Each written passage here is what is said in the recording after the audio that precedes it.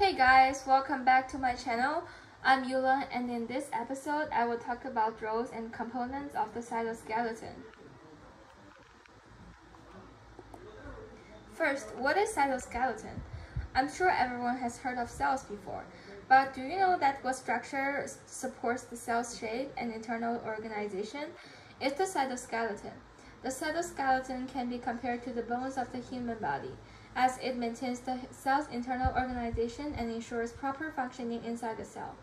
It's a network of fibers that extends throughout the cytoplasm, which is the gelatinous liquid that fills the cell's interior.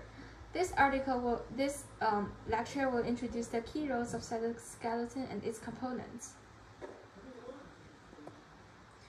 What are the roles of cytoskeleton? First, providing mechanical support. As mentioned earlier, the primary function of the cytoskeleton is to provide mechanical support and maintain the cell shape, particularly in animal cells that lack the rigid cell walls found in the plant cells. It achieves this through a delicate balance between opposing forces exerted by its components. Unlike human bones, the cell's cytoskeleton is highly flexible. It can rapidly disassemble in one part of the cell and reassemble in another location, thereby altering the cell's shape.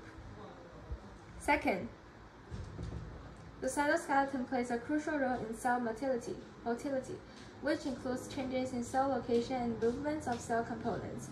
Successful cell motility relies on the interaction between the cytoskeleton and motor proteins.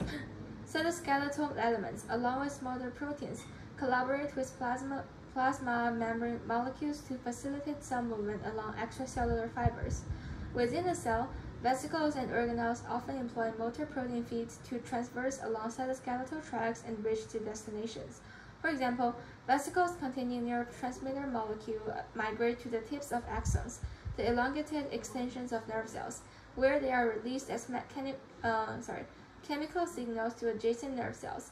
Additionally, the cytoskeleton manipulates the plasma membrane by inwardly bending it to form phagocytic vesicles or foot vacuoles. Third, what are its components? There are three main types of fibers that make up the cytoskeleton: the thickest microtubules, the thinnest microfilaments, and the intermediate filaments that have diameters in a mid-range compared to microtubules and microfilaments. First, microtubules. These hollow rows are present in all eukaryotic cells and are constructed from globular proteins called tubulins.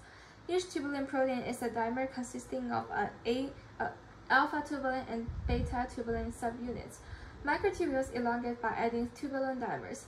They have two distinct ends, with one end accumulating or releasing tubulin dimers at a higher rate during cellular activities.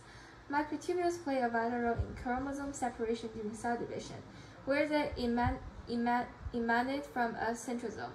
They also form structures like cilia and flagella found in some cells. When cells tightly adhere in tissue layers, cilia or flagella extensions propel fluid across the tissue surface. For example, the cilia lining the oviducts aid in moving an egg towards the uterus and the female reproductive tract. Second, microfilaments were also called actin filaments. These filaments are composed of actin, a globular protein, and from a twisted double chain of actin subunits.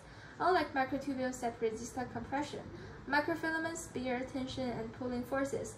They are involved in cell motility. Together with thicker filaments, they form myosin, which is responsible for muscle cell contraction. In some plant cells, microfilaments contribute to cytoplasmic screening, the circular flow of cytoplasm within cells. Finally, intermediate filaments. Unlike microtubules and microfilaments found in all eukaryotic cells, intermediate filaments are only present in certain cell types.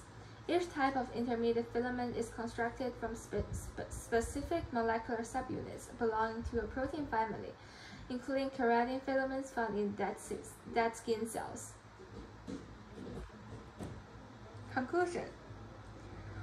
The cytoskeleton is crucial for maintaining the cell shape and internal structures. If the cytoskeleton becomes damaged, the loss of structural integrity can result in a cell's susceptibility to external pressure and potential permanent damage, which leads to irreversible consequences. And here are my references. Thank you for listening and hope you stay tuned.